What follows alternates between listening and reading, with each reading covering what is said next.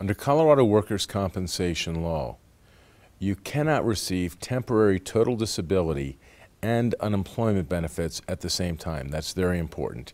However, if you've lost your job due to an occupational injury and you're not receiving temporary total disability, then you may be able to apply then for unemployment benefits. There are certain timelines and regulations regarding that that have more to do with unemployment law than work comp law.